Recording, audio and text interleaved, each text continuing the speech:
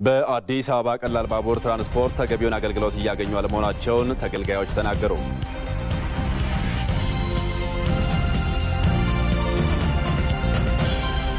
ከውጪ ወደ ሀገር ቤት የገቡ የፖለቲካ ፓርቲዎች በምርጫ ቦርድ ህጋዊ እውቅና አግኝተን ለመንቀሳቀስ ተቸግረናል አሉ።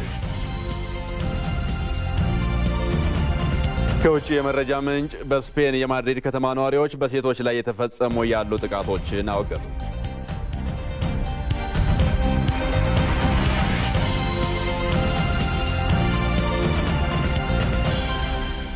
ጤና ይስጥልን በድጋሚ የተከበራችሁ ተመልካቾቻችን ከኢትዮጵያ ቴሌቪዥን የቀን 7 ሰዓቱን 4 ማዕዘን ዜና ይዘን ቀርበናል። ከዜናዎቹ ጋር ጌታቸው ይግዘው ነኝ። አብራችሁን ሆኖ ከውጪ ወደ ሀገር ቤት የገቡ የፖለቲካ ፓርቲዎች በምርጫ ቦርድ ህጋዊ እውቅና አግኝተን ለመንቀሳቀስ ተቸግረናል አሉ።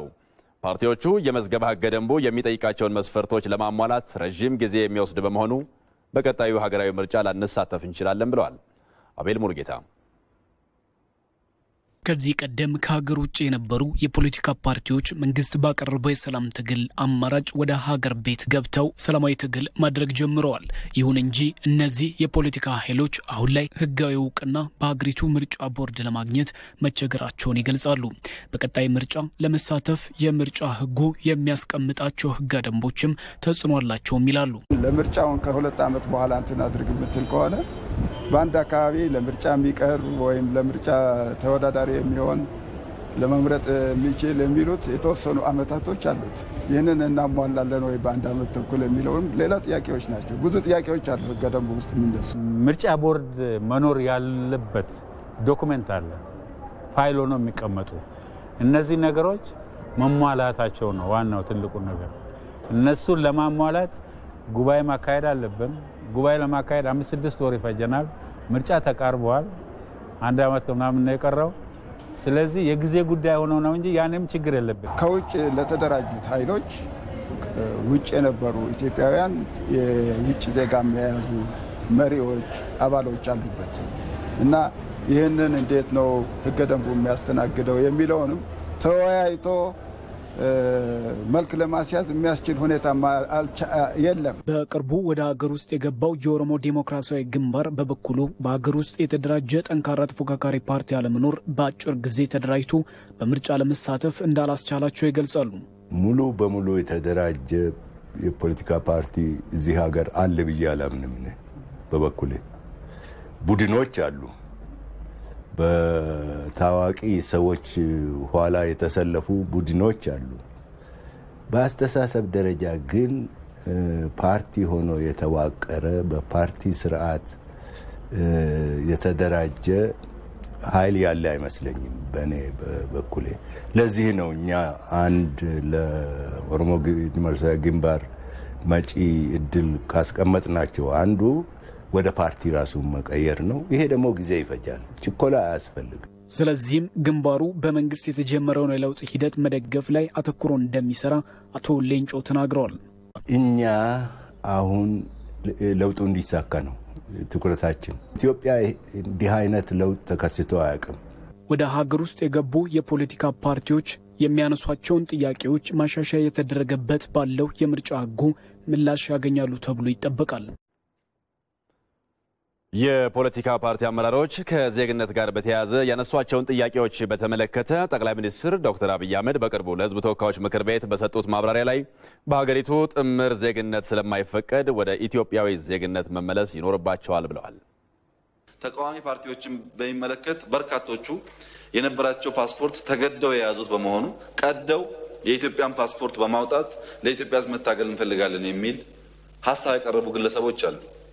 እነሱም ቢሆኑ ፓስፖርታቸውን ቀደው የትውልድ ሀገራቸውን ዋነኛ ሀገራቸውን ተሰደው ተገፍተው የወጡበትን ሳይሆን እትብታቸው የተቀበረበትን ኢትዮጵያን እንፈልጋለን ካሉ ዝግ የሚደረግ ጉዳይ አይደለም። እኛም ማንፈቅደው ዱዋል ሲቲዝንሺፕ ነው። አንድ ሰው ሁለት ፓስፖርት እንዲይዝ ነው ማንፈቅደው እንጂ የነበረበትን ፓስፖርት ቀዶ ኢትዮጵያዊነቱን መልሶ መውሰድ ከፈለገ የሚከለክለው ነገር አይኖርም። የአዲስ አበባ ቀላል ባቡር ትራንስፖርት የተገልጋዮችን ፍላጎት አለማሟላቱን ኢቲቪ ያነጋገራቸው ተገልጋዮች ገለጹ። በባቡር መስመሩ አገልግሎት የሚሰጡ ባቡሮች በመለዋወጫ ችግር ምክንያት ቁጥራቸው እየቀነሰ በመምጣቱና በሰዓት አለመድረስ ለተገልጋዮች ምሬት ምክንያት የሆኑ ጉዳዮች ናቸው። ይመራደም ይህንን ጉዳይ እንደሚከተለው ያቀርበዋል። የአዲስ አበባ ቀላል ባቡር ትራንስፖርት አሁንም ቢሆን ከተጠቃሚዎች ምሬት አልወጣም። በሰዓት አለመድረስና አገልግሎት የሚሰጡ ባቡሮች ከጊዜ ወደ ጊዜ ቁጥራቸው እየቀነሰ በመምጣቱ ባቡሩን ለሚጠቀሙ የከተማዋ ነዋሪዎች ባሰቡት ልክ ወደ ፈለጉበት ቦታ መድረስ አለመቻላቸው ለምሬቱ ምክንያት ሆኗል። ባቡሩ ታዲያ ከአንዱ ጣቢያ ወደ ሌላኛው ጣቢያ ለመድረስ ከ6 እስከ 10 ደቂቃ ይፈጅበታል ቢባልም የባቡሩ ተጠቃሚዎች ግን ለብዙ ደቂቃዎች በየባቡር ጣቢያዎቹ ቆመው መጠባበቃቸው የተለመደ ነው። 15 ደቂቃ እንጠብቃለን፣ 20 ደቂቃ የምንጠብቁበት ጊዜ አለኝ። በሌላ በኩል ደግሞ ለብዙ ደቂቃዎች ጠብቀው እንኳን ባቡሩ ደርሶላቸው ከተሳፈሩ በኋላ በመሃል ሀዲዱ ለብዙ ደቂቃዎች ተሳፋሪዎችን ይዞ መቆሙ ተጨማሪ ብሶትና ችግርን በተጠቃሚዎቹ ዘንድ ፈጥሮባቸዋል። ባቡር ከአያት ይዘን ቢያንስ 4-5 የሆነ ተበላሽቻለሁ ወይም ደግሞ ለተወሰነ ሰዓት ይቅርታ ምናምን በጣም ተበሳጨሁ። በአዲስ አበባ ቀላል ባቡር ትራንስፖርት ላይ 41 ባቡሮች አገልግሎት መስጠት ይችላሉ ቢባልም በአሁኑ ወቅት ግን በአማካይ ከ22 እስከ 28 የሚሆኑ ባቡሮች ብቻ ናቸው አገልግሎት እየሰጡ ያሉት። ሌሎቹ ደግሞ በመለዋወጫና በሌላ ችግር ከአገልግሎት ውጭ ናቸው። ከዓመታት በፊት የባቡር መስመር ግንባታውን ካከናወነው የቻይና ኩባንያ ጋር ግልጽ የሆነ የጥገና ውል ባለመኖሩ ደግሞ አሁን ላይ በመለዋወጫ ዕቃ ችግር ምክንያት ለቆሙት ባቡሮች የመለዋወጫ ዕቃውን በተፈለገው ቀን ማግኘት አለመቻሉ ችግሩ በአጭር ጊዜ እንዳይፈታ አድርጎታል ተብሏል። ሆኖም ግን ከተቋራጩ ጋር ተጨማሪ ድርድር ተደርጎ አሁን ላይ የመለዋወጫ ዕቃዎች ከውጭ እንዲመጡ እየተደረገ መሆኑም ተገልጿል። በአሁኑ ሰዓት የኮንትራቱ 3% የስፔር ፓርትና የመለዋወጫና ኮንሱመብልስ ለማቅረብ ስምምነት ላይ ተደርሷል።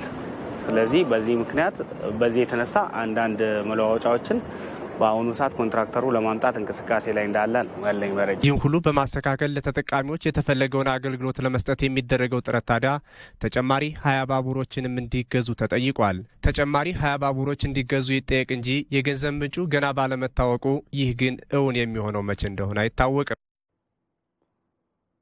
ሐረርን ሰሞኑን ገጥሟት የነበረው የመጠጥ ውሃና የጽዳት ችግር ቢቃለልም ሙሉ በሙሉ እንዳልተቀረፈ ነዋሪዎቿ ተናገሩ። ችግሮቹ በአሰራር ክፍተት የመጡ ናቸው ያሉት የከተማዋ ማዘጋጃና የሐረሪ ክልል ውሃና ፍሳሽ ባለስልጣን በበኩላቸው ዘላቂ መፍትሄ ለመስጠት እየሰራን ነው ብለዋል። አላዛር ተረፈ ተጨማሪ አዘጋጅቷል። ሰላም አንድነትና መቻቻል መገለጫዋ ናቸው የሚባልላት ሐረር በቅርቡ በዘርፈ ብዙ ችግሮች ስትፈተን ነበረ። ያለ ወትሯ ቆሻሻ በመጠጥ ውሃ እጥረት ተቸግራ እንደከረመችም የነዋሪዎቿ አንደበት ምስክር ነው። ቀይሯታል። ጠረኑ በአካባቢ ስትሄድም ስታልፍም በጣም ለበሽታ የዳረገ ጠረን ነው። አንድ ጀሪካን 15 ብር ነው የምንገዛው። ሰው ውሃ ወርና 15 ቀን አጣ ማለት ገላውን ካላጠበ ልብስ ካላጠበ እንዴት ነው ቆመ የምትሄደው? ሰው አይደለም ማለት ነው። ሐረርን ሲፈትን የሰነበተው ይህ ችግር የሰላምና አብሮ የመኖር እሴቶቿንም ሸርሽሯል። ከከተማዋ የሚመነጨው ቆሻሻ ከ2 እና 3 ዓመታት በፊት ከነበረው መጠን በ3 እና 4 እጥፍ በመጨመሩም የከተማዋን ጽዳትና ገጽታ አበላሽቷል። ችግሩ በአሰራር ክፍተት የመጣ ስለመሆኑ ያስታወቀው የከተማዋ ማዘጋጃ ቤት አሁን ግን በከፊልም ቢሆን መቃለል መጀመሩን አስታውቋል። ቆሻሻው በሚደፋበት ቦታ ከሚነሱ ቅሬታዎች ባለፈ የሚነሳውን የበቂ ካሳ ይከፈለን ጥያቄ ጭምር ለመመለስ የሚያስችሉ የመፍትሄ እርምጃዎች እየተወሰዱ ስለመሆኑም ነው የማዘጋጃ ቤቱ ስራ አስኪያጅ አቶ መሐመድ ኑረዲን የሚናገሩት። በቂ ካሳ አልተከፈለንም በሚል የቀረበው አለው። እነሱ ማስረጃዎች፣ ሰነዶች ታይተው ማስተካከያ እንዲደረግ ነው። ዳግም ካሳ መክፈል ሳይሆን እነሱ በአግባቡ ያልተከፈለ ከሆነ እሱን መጀመሪያ የተከፈለው ላይ ማስተካከያ ካሳ መክፈል ነው። ሁለተኛ የጉዳት ካሳ መክፈል ነው በጉዳቱ መጠን። ለረጅም ዓመታት ሐረርን የፈተነው የመጠጥ ውሃ ችግር በድሬዳዋና ኤረር የውሃ ፕሮጀክቶች እንደሚፈታ ቢታሰብም እንደተጠበቀው ሳይሆን ቀርቷል። ይህ ተገቢው የተፈጥሮ ሀብት ጥበቃ ስራ አለመሰራቱን ተከትሎ በፕሮጀክቶቹ የተቆፈሩ ጥልቅ የውሃ ጉድጓዶች የሚያመነጩት የውሃ መጠን በመቀነሱ ምክንያት የመጣ መሆኑን የሐረሪ ክልል ውሃና ፍሳሽ ባለስልጣን አስታውቋል። ውሃው ከሚመጣባቸው አካባቢዎች የሚነሱ የህዝብ ጥያቄዎች መኖራቸው ደግሞ ችግሩን ይበልጥ እንዳባበሰውም ነው ባለስልጣኑ ያስታወቀው። ጥያቄዎቹን ለመመለስ ጥረት እየተደረገ ነው ያሉት በባለስልጣኑ የኦፕሬሽንና ቴክኒክ ዘርፍ ኃላፊ አቶ አዲል በክሪ ጉድጓዶቹ የሚኖራቸውን ጥልቀት በማሳደግ የውሃ አቅርቦት መጠኑን ለማሻሻል እየተሰራ ስለመሆኑ ገልጸዋል። አንድ የህብረተሰብ ጥያቄዎች የተነሱትን ምላሽ እየተሰጠን ለነሱም ቢሆን የኮንክሪት ፖል ስራ የመቀየር እንዲሁም ለመስኖ ጥያቄያቸውን ጉድጓድ የመቆፈር ስራ ተከናውነዋል። ቀሪ ስራዎችም የፓምፕ ተከላና የትራንስፎርመር ተከላ እየተከናወነ ነው የሚገኘው።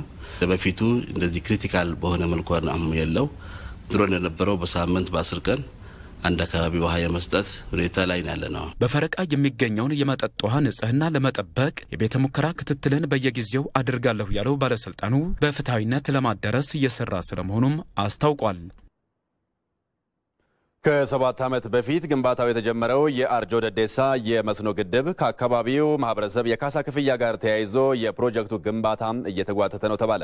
የአካባቢው ማህበረሰብ የሚያነሳው ቅሬታ በወቅቱ ካልተፈታ ፕሮጀክቱ በተያዘለት የጊዜ ሰሌዳ ላይ ጠናቀቅ እንደሚችልም ነው ግንባታውን እያከናወኑ የሚገኙ ተቋራጮች የሚገልጹት። መለስ አምዴ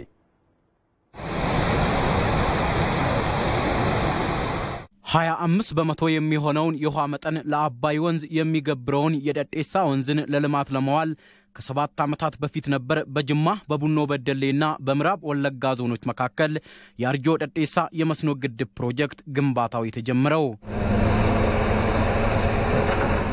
በኦሮሚያ ውሃ ስራዎች ኮንስትራክሽን ኮርፖሬሽንና በሁለት ዓለም አቀፍ የቻይና ተቋራጮች እየተገነባ ያለው የአርጆ ደዴሳ የመስኖ ግድብ ፕሮጀክት 12000 ሄክታር መሬትን የሚሸፍን ሲሆን 2.5 ቢሊዮን ሜትሪክ ኪዩብ ውሃን መያዝ ይችላል ነው የተባለው። ይሄ ፕሮጀክት በአግሪመንቱ መሰረት ኢንቴንድድ ኮምፕሊሽን ታይሙ ጁላይ 8 2019 ነው የሚያልቀው ዘንድሮ ማለት ነው። ዘንድሮ ያልቃል ብሎ ነው የታሰበበት። ሰሞኑን ከተመረቀ ከሪብዳም በስንት እጥፍ ውሃ የመያዝ አቅም ትልቅ ነውና ይሄ ፕሮጀክት ማለት ነው። በግራ ሳይድ የሚያለማው 43030 ሄክታር ያለማል። ከወንዝ ማዶ ደግሞ በራይት ሳይድ 36970 ሄክታር ያለማል። 50000 ሄክታር ለስኳር ፋብሪካ ለስኳር ኮርፖሬሽን ነው። 30 ሄክታር ደግሞ ለህብረተሰቡ ለኮሚኒቲ ነው ማለት ነው ይሄ እየተሰራ ያለው። ግንባታው 65 በመቶ ላይ የሚገኘው የአርጆ ደዴሳ የመስኖ ፕሮጀክት በጅማ በቡኖ በደሌና በምዕራብ ወለጋ ዞኖች መካከል የሚገኝ ሲሆን የዚህ ፕሮጀክት ግንባታ ሲጠናቀቅ በሶስቱ ዞኖች መካከል ከ80,000 በላይ የሚሆን ሄክታር መሬትን በመስኖ ያለማል ተብሎ ይጠበቃል። ይሁን እንጂ ይህ በሶስቱ ዞኖች መካከል ከ80,000 ሄክታር መሬት በላይን በመስኖ የማልማት አቅም አለው የተባለው የአርጆ ደዴሳ የመስኖ ግድብ ፕሮጀክት በአካባቢው ከካሳ ክፍያ ጋር ተያይዞ የሚስተዋለው ችግር በፕሮጀክቱ ግንባታ ላይ መጓተትን እየፈጠረ ይገኛል ተብሏል። ሪዘርቫሩ ውሃው የሚተኛበት ኤሪያ ሰው ነበረበት። ያ እዛ ውስጥ ያለው ሰው ወደ ሌላ ቦታ ሺፍት መደረግ አለበት። የተወሰነ ፖርሽኑ ሺፍት ተደርጓል። የተወሰነ ሰው ሺፍት ተደርጓል። ከዚህ ግን የቀረ ያለ በዛ ምክንያት አሁን ለነሱ ኮምፐንሴሽን ይከፈል ቦታ ይሰጠን የማለት ጥያቄ አለ። በዛ ምክንያት በተደጋጋሚ ባለፈው አመት አሁን ብዙ ጊዜ ስራ ያቆምን ነው የነበርነው። ዘንድሮም እንደዛው ነው። አሁን ስፒልዌይ አካባቢ ያለው ቻይና አካባቢ እየሰሩ አይደለም። በ12000 ሄክታር መሬት ላይ የሚያርፈው የአርጆ ደዴሳ የመስኖ ግድብ ግንባታ ሲጠናቀቅ ከሚሰጠው የመስኖ ልማት በተጨማሪም ለአሳ እርባታና ለትራንስፖርት አገልግሎቶች ሊውል እንደሚችል ነው የተጠቆመው። ተመልካቾች በዘገባው ላይ እንደተከታተልነው የአርጆ ደዴሳ የመስኖ ግድብ ለአካባቢው አርሶ አደሮች የካሳ ክፍያ ተከፍሏቸው ቦታውን እንዲለቁ ባለመደረጉ የፕሮጀክቱ ግንባታ በተደጋጋሚ እየተቋረጠ በመሆኑ ግንባታው እየተጓተተ ነው ተብሏል።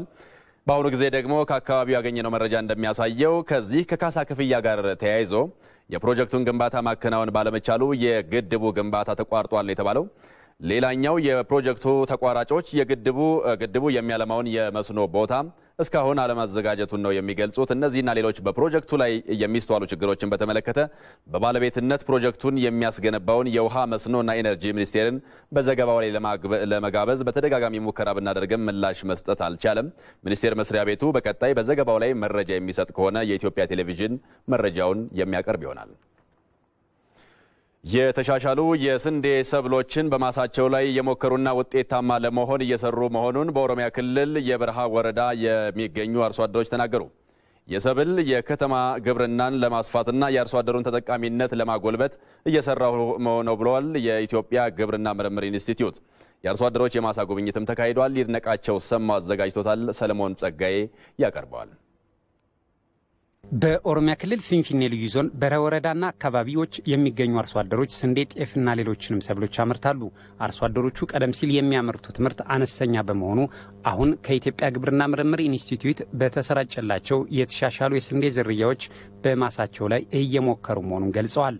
ማሳ ባዴ ጉራቻ ዋንተኤፍ ግብርናን ኩኔ ሰኚ ጋሪ ነው ፊዜ መሬታችን ኮትቻ አፈር ነው። የስንዴ ዘር ዘርተናል። በግብርና በኩል ነው የቀረበልን። አሁን ሰብሉ በጥሩ ሁኔታ ላይ ይገኛል። እስከ 50 ኩንታል አገኛለሁ ብዬ እጠብቃለሁ። በደንብ ረሱና ከዛም በኋላ ጥሩ ዘር እንሰጣቸዋለን። ከዛም በኋላ ለእናንተም ጥሩ ነው፣ ለገበሬም ጥሩ ማሳያ ይሆናቸዋል። ስለዛ በደንብ ረሱ ብሎን ይህንን ስንዴ ያመጣለን። 10 ኩንታል ወይም ደግሞ 14 ኩንታል ምናምን ቢሆን ነው። ግን አሁን እንዳየሁት በጣም ትልቅ ነገር ነው የሚታየኝ። እንደምኞቴ ወደ 50 ባገኝ ደስ ይለኛል። ግን ግዜር ነው ፋንታ ነው። እንግዲህ የኢትዮጵያ ግብርና ምርምር ኢንስቲትዩት ዋና ዳይሬክተር ዶክተር ማንደፍሮ ንጉሴ በከተሞች አቅራቢያና አካባቢዎች የሚገኙ አርሶ አደሮችንና የህብረተሰብ ክፍሎችን ተጠቃሚነት ለማሳደግ የሚያስችል ተግባራት እየተከናወነ መሆኑን ይናገራል።